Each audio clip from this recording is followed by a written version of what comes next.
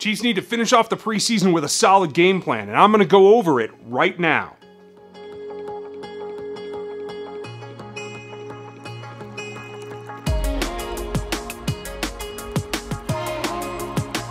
Welcome back to RGR Football. I'm Ryan, and I'm going rogue. And I just wanted to get started. This is kind of like a trial run for me. Much like the Chiefs are going into the third preseason game, and that's a trial run for them. They've been practicing as though they were going to play a regular season game all week. It's a dress rehearsal, basically. And I'm doing the same thing. If you missed Terez Paylor and his weekly videos about what needs to happen the next week, I got you covered. I'm going to do a game plan video every week this season. You can find out what they need to do in order to get the win right here. Now, if you like what you're seeing, make sure you hit that thumbs up, subscribe, and hit the bell so you get notifications. Leave your comments, and I want to know what you guys think or what you want to see in these videos as they come down the line. These are going to be pretty short. Today's, I don't even know how long it's be. 3 or 4 minutes is about it. So, first and foremost, what do they need to do? Continue along their path, yes, with Patrick Mahomes, of course. 2 things on offense.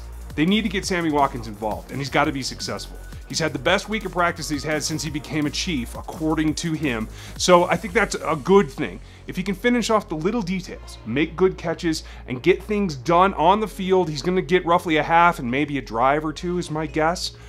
That's a good thing for this offense. It's been all Tyreek to this point. We've got to get Sammy involved so he's ready for week 1 against the Chargers. Also on offense, they have this guy, and that's great. But he's not the only one, and they're not going to have Demetrius Harris come week 1 because he's suspended. So the next question is, who's going to be the backup tight end week 1?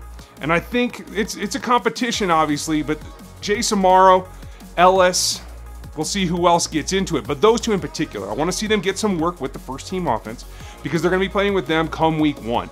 Andy's not going to go away from his double tight end sets, and we might even see some triple depending on who remains on the roster. So that's going to be an interesting scenario. I want to see Alex Ellis take it. I think he's got some wiggle, and I think I've talked to you guys about that, or definitely on the podcast. If you haven't checked out Locked On Chiefs podcast, it's in the show notes and up in the cards. Now on defense, they got a couple of things they got to accomplish too. Orlando Scandrick has joined the team. He needs to get involved. Day 1, he stepped in and started repping with the ones with Steven Nelson still out with the concussion. So he's not going to be available.